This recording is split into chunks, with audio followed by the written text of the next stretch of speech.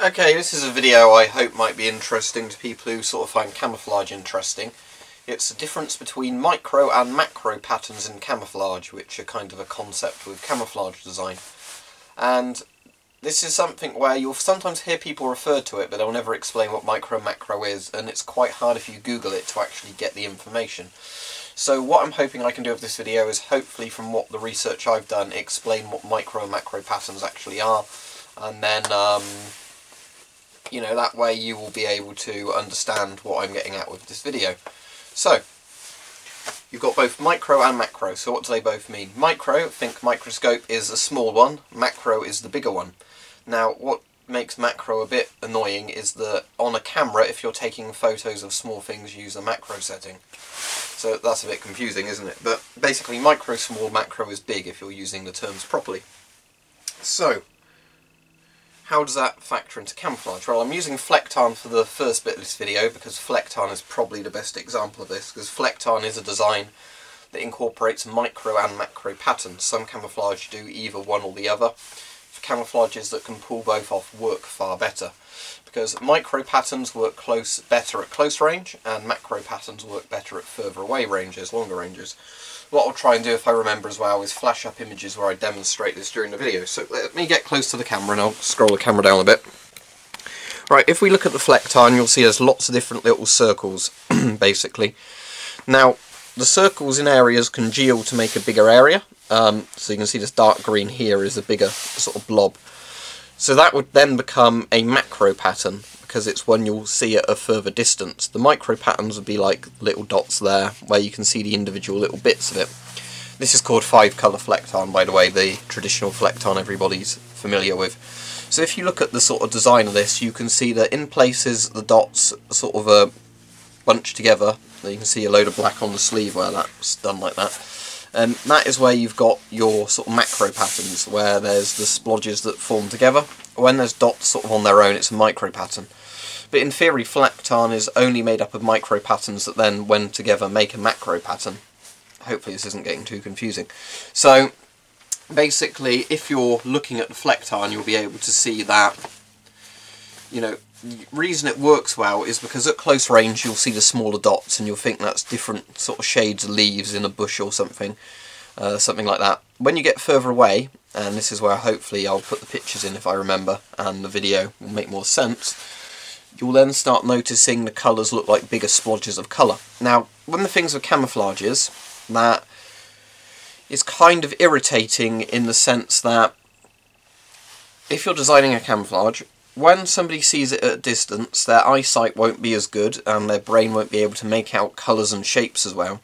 So what actually happens is the brain doesn't necessarily see all the colours properly, and what will happen is lots of similar colours will blend into one. So, for example, these greens around here might just look like one splodge of green, whereas sort of the blacks there might turn into one splodge of black. You know, splodges of brown in places might look like one bigger splodge of brown. So, the issue is with lots of camos that focus too much on the micro patterns is that at a distance the camouflage effect is useless, because that entire camouflage ends up looking like a blur of one or two colours. Obviously, for a camo to work well at a distance, it needs to have a good macro pattern, which makes it disruptive. Basically, it looks like big splodges of different colours and different shapes, so the eye has a hard time seeing an object, like a person wearing the camouflage. They instead see different bits of colour, and the brain doesn't really recognise it as a human shape. That's how camo breaks up the silhouette. But as you can probably see, at close range this is pretty effective. It's hard to work out. Obviously, although you can see my form, if I was against leaves and other things, this is kind of confusing to the eye, and it's not going to really work it out as a thing. And as I said, I'll put up pictures of this at a distance. So that's what you want to kind of do. Now what I'll do in a moment is just show you some British disruptive camouflage pattern, or DPM, disruptive pattern material.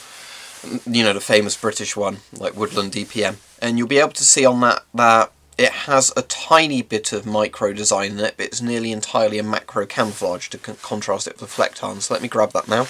Right, let's contrast DPM printed onto a Gore-Tex raincoat, like this Flecktarn raincoat. And you'll notice that, for the most part, the DPM is much bigger splodges than the Flecktarn.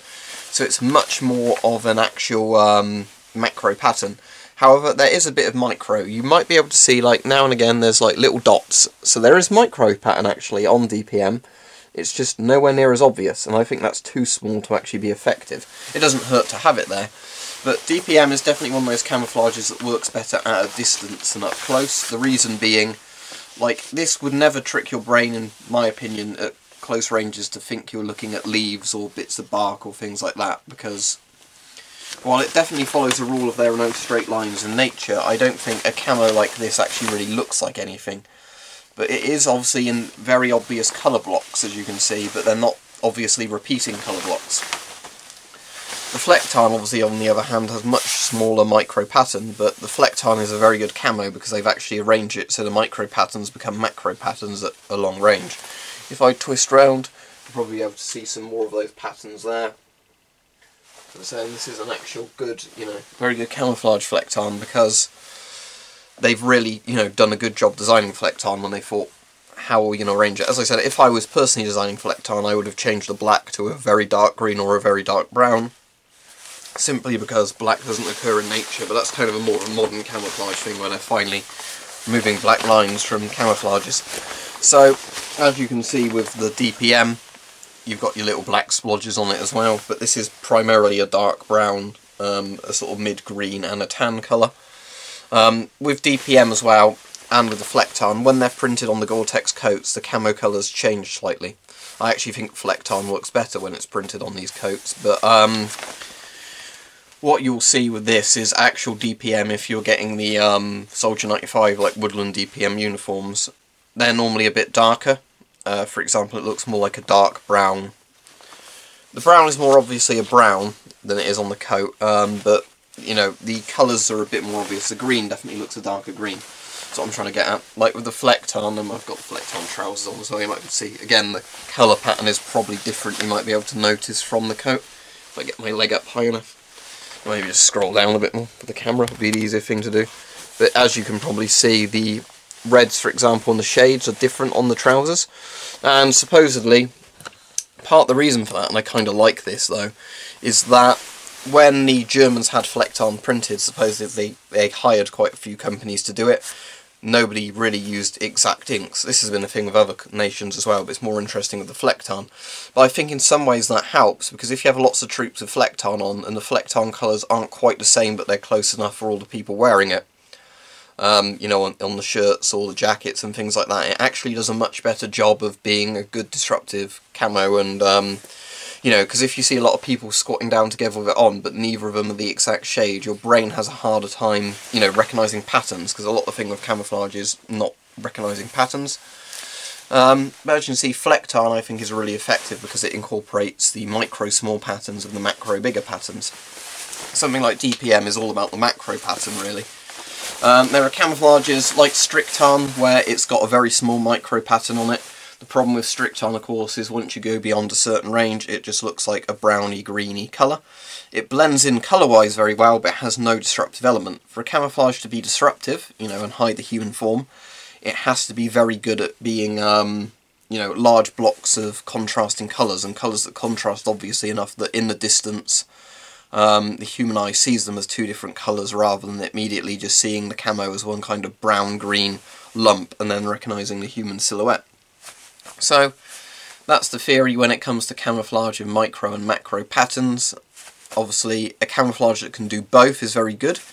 If I could only have one that would do one or the other, I would probably go for macro patterns like the DPM, simply because I think most of the time you don't want to get spotted at a distance. If you're up close, you're probably going to more be aware that somebody's coming through hearing them or something like that. Whereas at a distance, obviously you don't want somebody spotting you 100 yards away, something like that. So, overall, I think macro patterns are more important, because that's what a lot of the older camouflages as well focused on, just macro patterns. It's just over time, obviously micro patterns were perfected to the design where they can work as both, basically. But, again, with camouflage, people always find ways of improving it. What I will quickly show you before I forget is with the modern British camouflage, the multi-terrain pattern. I think this is the same for American multicam as well. It actually uses loads and loads of different shades. So let me just demonstrate that quickly. Okay, so here's multi-terrain pattern. Now, if you look at this, hopefully this might be obvious to the camera. Compared to a lot of camos, there's lots of bits where it kind of gradients into other colours rather than being a, you know, flat out contrasting sort of bit. Now, that's both good and bad. It's good as it works a bit like a micro pattern as well, where, you know, at closer ranges it looks better for the brain because obviously colours naturally kind of flow into each other a lot more in nature rather than being, you know, very contrasting. But at the same time it does have enough contrasting elements that it does work as a disruptive camouflage pattern at range. So I think this is the way they're kind of moving forward with some camo patterns now, is to kind of have a gradient as well as simply having the micro and macro patterns. You'll notice compared to older DPM, this has much more of an actual micro sort of pattern to it. If we look at it, see there's lots more where there's bits sort of feathering off and lots of little blobs for no reason in bits rather than just the big brush strokes. So I'm saying I think the MTP is kind of a good evolution of DPM. Whether or not it would work as well at certain distances, I don't know, because you do have to have all these things in. I don't think you can ever have a perfect camo, both colour-wise and, you know, everything else. Camos like this tend to work well pretty much everywhere, but not as good as some of the camouflages in other places. For example, a camouflage like this would be very good if you're in, obviously, sort of shrubby desert, arid conditions, woods in either the winter or sort of spring, like sort of when I'm filming this video sort of kind of time period, because, you know, you see a lot more brown sort of stuff where there's not as many leaves. You see obviously grass that's green and a bit of moss, but you don't see lots and lots of leaves on all the trees. Whereas when you get into something like autumn, the more colourful fleck tarn and its splodgy design works a lot better. So fleck tarn I think is a much better camouflage if you're hiding in a bush line. Obviously, if you think what it would look like to look into the bushes and the trees with lots of leaves on them, you'd expect to see something like that really, not something like this. But again, as I've said in other camouflage videos, because this is really rambling on now and I want to sum it up, it depends a lot on the user's skill of wearing the camouflage. If you're good at concealing yourself and you're wearing something that doesn't stand out, you'll do a much better job of hiding than somebody who does not, you know what the first thing what they're doing of camouflage. You'll see that a lot where people silhouette themselves and do stuff like that, or have no noise discipline. They're chatting really loudly even though they're meant to be hiding somewhere, not being obvious. So obviously, somebody in a semi-decent camo pattern that knows what they're doing is much harder to find than somebody who is, you know, wearing much better camo but not, you know, thinking about it. But obviously if you have the best camo possible for your area and you really knew what you're doing, then that's the best, you know, combination of all. But hopefully this video at least has explained what micro patterns are and macro patterns. Remember, micro, small, macro, big. A good camouflage incorporates both and they work well together.